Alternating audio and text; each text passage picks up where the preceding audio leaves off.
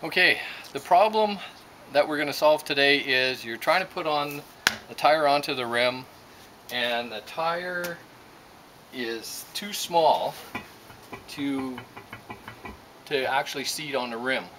So we need to get air in here, but we put air in, or try to put air in, and it just leaks out. So nothing's happening. So there's a couple of solutions. One is you can spray starting fluid in and light it on fire and have it go kaboom and instantly seat the beads. I've done that, and it's a little scary, and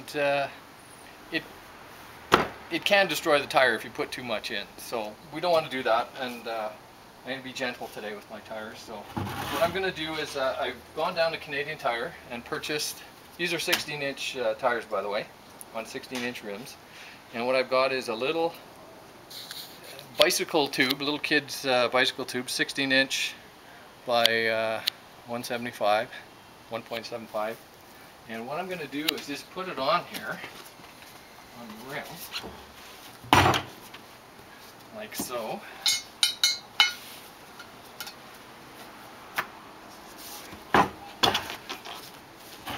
And hopefully it's going to work.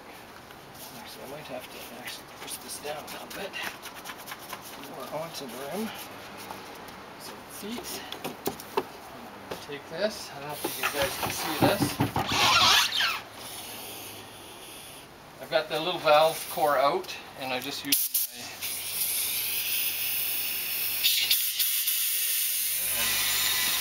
my voila.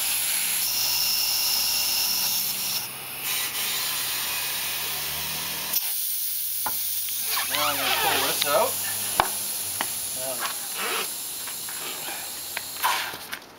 Oh. You hear that? I guess I gotta put a little cap on there or something. Let me get a cap.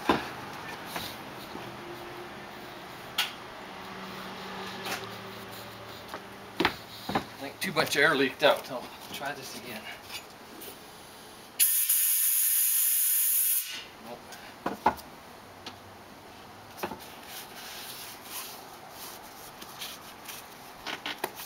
The last one went perfectly, of course.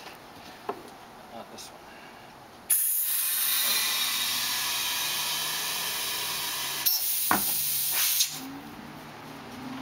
Cap on. It's coming out. And we won't let too much air out.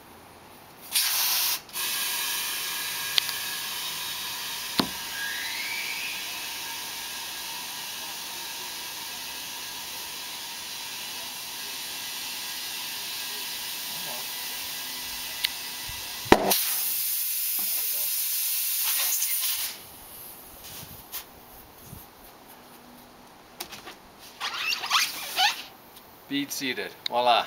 End of video. Thanks for watching.